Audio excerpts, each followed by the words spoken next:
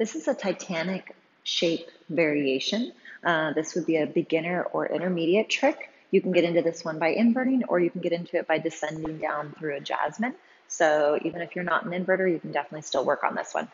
I actually find, for me personally, as much as this move looks scarier than a regular Titanic, I actually find it's easier. It feels more secure, but it feels scarier because you have to drop your head down, and that's always scary. So let's look at getting into it. Like I said, you can either drop down, descend through a jasmine, or I'm going to invert to an outside leg hang this time.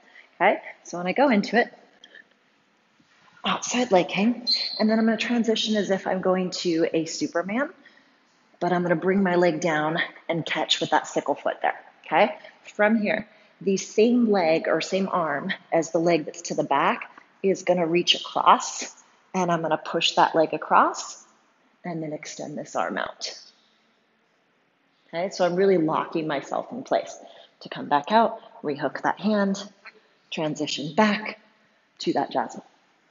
Okay, so in a regular Titanic, you're relying on that squeeze, called the pee-pee dance squeeze. In this one, that arm is actually helping you, because as I reach across and then turn my chest away, it really locks my legs in, and I feel, like I said, much more secure than a regular Titanic. So, like I said, you can drop down into this however you would ordinarily get into Superman. You just have to be high enough that you have room to hook that bottom foot.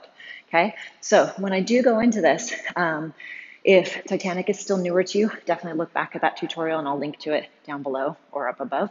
Okay, so going into that Titanic, you're going to want to make sure that you bring that leg, sickle your foot, and hook it around the pole. If you bring this leg too far forward when you're trying to get it to the front of the pole, you're going to lose that grip. Okay, this is one of those where those of you that have a thigh gap, you are at a disadvantage. Okay, this is definitely one of those instances where thick thighs save lives. Okay, so I'm going to drop down into it from a jasmine. For those of you that are not inverting, this is still definitely a good trick for you to work on. Just, of course, always make sure you have a mat and a spotter. Okay, so if I go up a little bit higher, and I'm going to go jasmine. Okay, sink it down, drop that bottom hand. Okay, now I'm going to transition as if I'm going to a Superman, but bring that leg forward, sickle that foot. Okay, same hand as my back leg is going to reach across, grab my ankle, and I'm going to push my forearm. My forearm is pushing into my calf and locking me in as I open. Okay, to come back out, hand reaches up to grab, re-grab, transition back to your jasmine.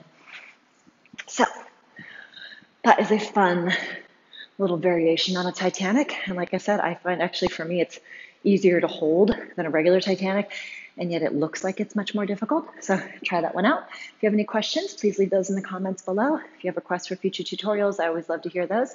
And as always, thank you so much for watching, and please subscribe to my channel and tune in every week for new tutorials.